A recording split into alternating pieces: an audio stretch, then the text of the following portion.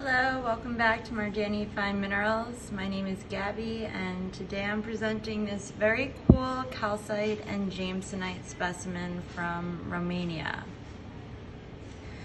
So calcite is a very fun mineral to collect as it can exhibit a wide variety of colors, shapes, and has been found with all kinds of different associated minerals. There are lots of collectors that have entire suites dedicated to calcite from all around the world, showing off its amazing diversity. And what we have here is an extremely original specimen featuring two perfect calcite spheres that have stacked one on top of the other. It is a total floater, meaning it is terminated on all sides without any contact points or matrix. And this really allows us to savor its incredible form and just the very intricate details. Each sphere is composed of a dense cluster of thin, flattened and curved rhombohedral crystals, which have layered upon each other in a super compact fashion. Rarefying this really unique example even more are the inclusions of Jamesonite. So Jamesonite is a rare sulfur salt mineral that is usually found in low to moderate temperature hydrothermal deposits.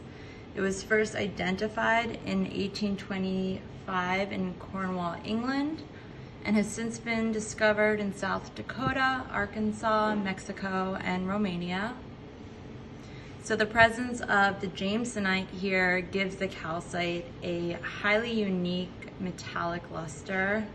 It's almost iridescent at times, and it gives it this very dramatic, opaque, gray, black charcoal coloration that is quite beautiful. It is a superb specimen for the size and amazing aesthetics, and it is in pristine condition. It's a great individualized example from the now closed Herja mine of Romania, a famous and classic locality.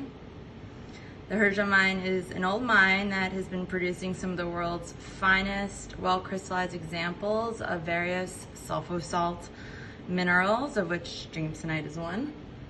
Sulfur salts are an extensive group of minerals consisting mostly of rare species that are marked by some of the most complicated atomic and crystal structures known in organic chemistry. And while their economic importance is trivial, they are mineralogical curiosities and therefore very collectible. So in all, this is a very special specimen that would make an excellent addition to any fine mineral collection. And it would make a particularly exciting addition to a collection that focuses either on calcites, Romanian specimens, spherical specimens, or sulfur salts. I hope you've enjoyed checking out this awesome piece today. Thanks for tuning in, and please feel free to reach out with any questions.